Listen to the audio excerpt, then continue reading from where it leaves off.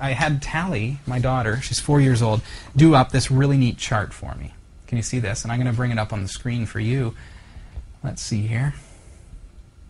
This is my 4-year-old daughter. Has done up a form from this website that is Robbie's favorite for this week. It's called fontcapture.com. So Natalia, at 4 years old, has gone through this form and basically copied the letters. So A, B, C, D. And she's doing pretty well for a 4-year-old. She sure is. So she's gone through all this. And she has created, at 4 years old, her own TrueType font. I love it. It's so cool. Kelly font. So this is, yeah, it's called Natalia 2009. We should probably make it downloadable off our website just because it's so darling. And she drew me a picture on the back. I don't know if you can see that. Probably not under these lights. It just looks completely white. But so what this is at fontcapture.com. Now, just a couple of days ago, this gentleman released this software on the web, fontcapture.com. I was talking to Hakon Berthusen, I believe is how you would say his last name. And forgive me if I've got it wrong there, but Hakon had said that that he just created this software on the web, and the response has just been incredible. And I think it's because it's a really novel idea. That you can go to his website, you get this PDF, and you just print this out, just like you saw on the screen there. I know it's just showing up white here. And you just write out all of the characters of the alphabet in uppercase, lowercase, and then all the special characters and numerics as well. And then scan it into your computer. So you need a printer and you need a scanner. And then you'll be able to go to that website and actually create a TTF font, which is compatible with Windows, Linux, and Mac. So let's just bring up that website for you here. And it just looks like this. So check it out. It's fontcapture.com, Robbie's favorite for this week. And you actually get to type in your own handwriting. So just follow the steps. Really, really nice and easy. You need a printer, you need a scanner, and you'll be able to create a font that now you can type with your own handwriting through Windows, Linux, or Mac. If you're on Linux, once you've created that font, you're going to get, and it doesn't matter what system you're on, you're still going to get a TTF file. So I have this TTF of Natalia 2009. And you can see she's even done some nice little drawings in there as well. Little smiley faces and things.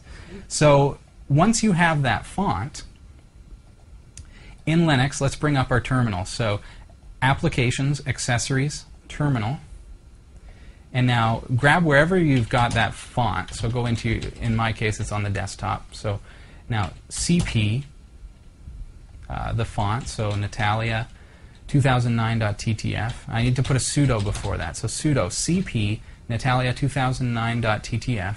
And then the destination is going to be user share true fonts TrueType, I believe. We'll just confirm that by hitting enter and see if that works.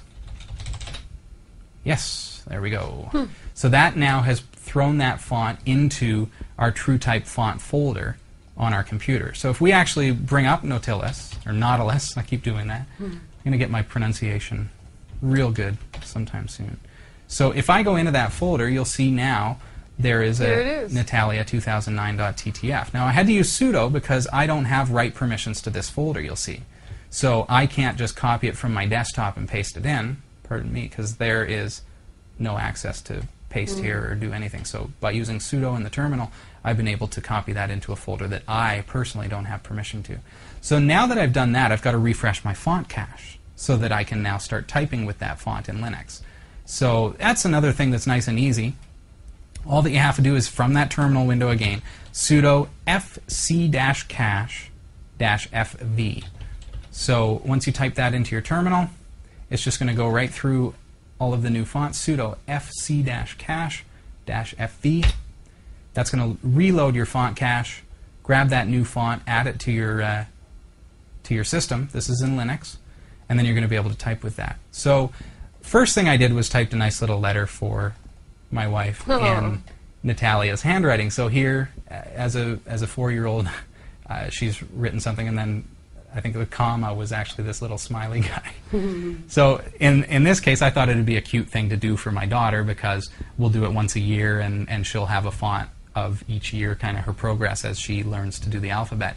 But in your case, it's a cool way for you to be able to, maybe you've got really nice handwriting, maybe you'd like to even be creative with this, even use this if you've got like an Intuos 4 tablet from Wacom or something like that. You could actually do this on your screen and really do some fancy looking fonts, upload the font, your scan of the font or your file, your PNG file or GIF file, and then have it converted to a TTF, which is very, very cool. I think that's really great.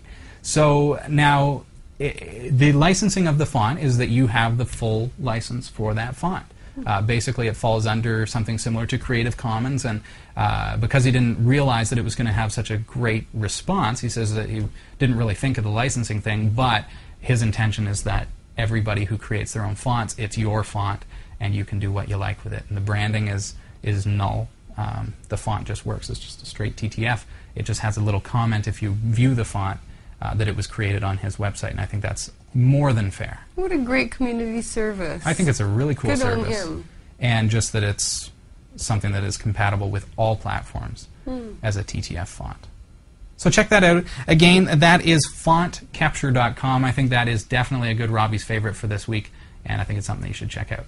And if you like the service, why don't you, do an extra special thing and just send a comment to the author of the program right off of their website, just with the contact link, and just say, look, I saw your product on Category 5 TV. I think it's great. Thank you for providing this for the community. And I think that definitely as a free service, I think that will encourage them to keep it free. I think it's a really great thing. I think that it's something that that could get him a lot of attention too, because it's kind of one of those things. Why didn't someone else think of that? And recognition is a very valuable form of payment. I think that it's just nice to know that you're appreciated. Exactly. And that's why, maybe the community is so special to me in some ways, is that it's nice to know that people appreciate what I do. And so give him the same thing and just say, hey, thanks for this.